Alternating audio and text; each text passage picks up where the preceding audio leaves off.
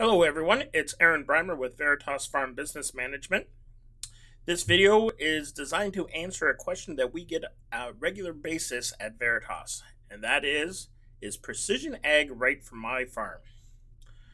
To answer this question, we need to look at what we consider to be the backbone of precision ag at Veritas. Now, most people in the industry are going to tell you it's all about data.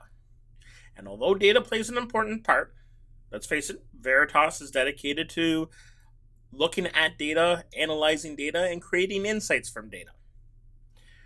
However, we don't believe data is the true backbone of precision ag. It's important, but the big question that we have to answer is this: variability.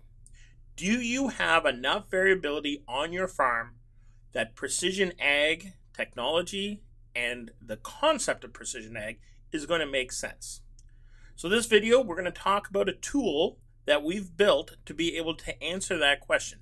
How much variability do you have?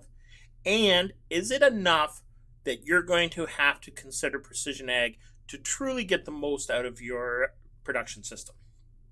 So with that in mind, most people in the precision ag space are going to tell you the most important layer, the layer to get things started, is a good soil test layer. So let's talk about soil tests. There's a whole bunch of different systems out there. We're not going to go over all of them, but we're going to go over some of them and how Veritas looks at these different systems in order to be able to determine how much variability is actually there. So the basic approach on soil sampling is what's called bulk sampling. In Ontario, this is one sample every 25 acres.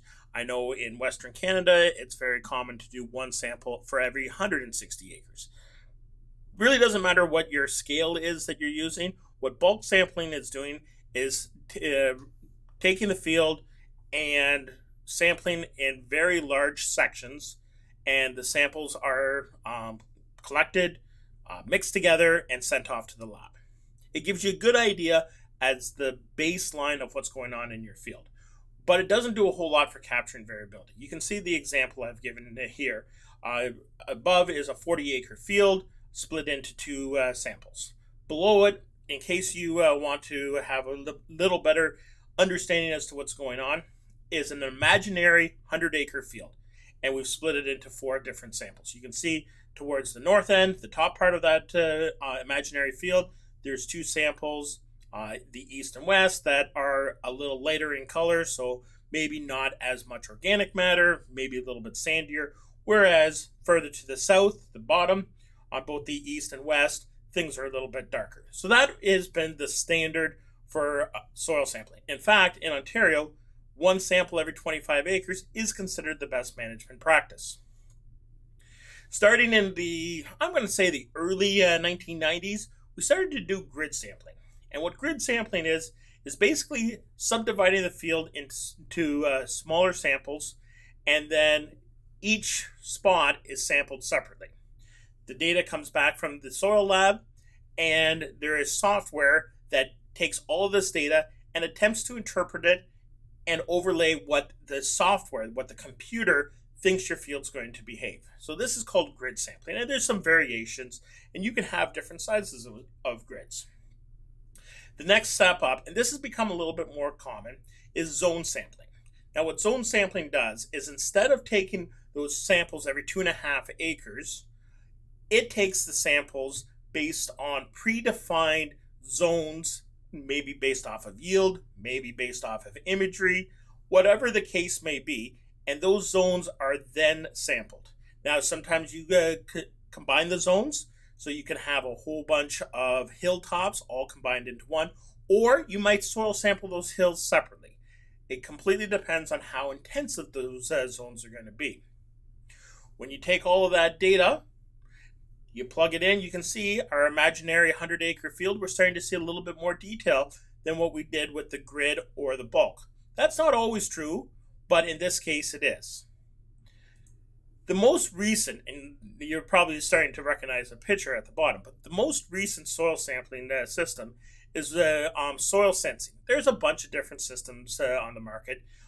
You have Soil Optics, you have SIS from Trimble, you have Veritas, you have SWOTbox. There is a lot of different systems out there, and they do an incredible job of capturing detail to the point where you can start to see my imaginary 100-acre field at the bottom probably looks very familiar. So when you look at the total amount of variability of that field, you can see each system captures a different amount of variability. That doesn't mean that one is necessarily better than the other, depending on what you want to do with it and how much that variability is going to impact you. So the question we get, yes, I have some variability in my field, or I don't think I have that much variability in my field. I don't think it's going to pay. I don't want to make that investment. Help me understand if I should make that investment. And that's what the rest of this video is about, because we're going to show you a product that, well, maybe not a product, a tool that we have built to be able to capture that amount of variability. So we're going to start with this field. This field, the picture on your left, the red to green image, is a field that has a lot of variability. So that variability can be from an image, it can be from intensive soil scanning, it can be from yield. What it is it just shows you the total amount of variability in that field. The graph, I call it a graph. My data scientist is probably going to dispute whether that's a graph. She's probably going to tell you that it's a histogram. What that shows is the distribution of the different data points. So how far apart are they? So you can see you've got data points that are running from a number of 5 all the way up to 20. So you have a significant variation, and you can see there's different peaks across the field. So the closer that those peaks are together or combined into one, the less variable you are. The more spread out it is, the more individual peaks, the more variable it is. So what? What does it mean to your field? Well, what we did was we took that total variability, and it's about a 100-acre field in this case, and we split it out using that Ontario best management practice concept of 1 sample every 25 acres. And then we gridded it, or averaged by polygon. And what you can see is when you do that, and you measure the amount of variability, so basically what you're doing is you're comparing the histogram of the total variability to the histogram on the 25-acre sampling. And when you do that, you capture 19% of that variability. I told you, this field has a nice bit of variability. As a farmer, I would not be happy capturing only 19% of the variability. So what else can we do? Well, we could go to a 10-acre grid approach. And you can see we're capturing a little bit more of the variability. In fact, we're capturing up to 45%. Like I said, this is a grid approach. So maybe you say, you know what, I want to use a 10-acre zone. What does that do for me? Well, in this case, you can see the grids are a lot different than the zones. There's your zones, there's your grids. Back to your zones. But in both cases, you're capturing 45% of the variability. It's a different 45%, I'll give you that, but in both cases, you're capturing 45% variability. So maybe you're going to say, you know what, 45%, I'm not convinced that that is enough variability to capture for this field. I want to capture more. All right, let's go to that 5-acre grid. Wow, we've just gone from 45% to 80% by going from that 10-acre, whether it was grid or zones, to a 5-acre grid. You've captured 80% of the variability. That's pretty impressive. Now, you could also do it a 5-acre zones. Once again, 74%. So you've dropped a little bit of that variability by going to the zones. And that's just because of how the zones are made. Depending on how you make your zones, you might be able to capture more of that variability. That's the cool part about this tool, is you can start figuring out what is the best way to make money on your farm or invest on soil sampling. Do you want to soil sample every 25 acres? Do you want to soil sample every 5 acres? Do you want to use grids? Or do you want to use polygons / zones? This is a really cool tool. You can send us your field boundary, and we can start doing this with your yield data or with imagery even before you make that investment on soil sampling. So before you make that investment, you can decide how much variability you want to capture.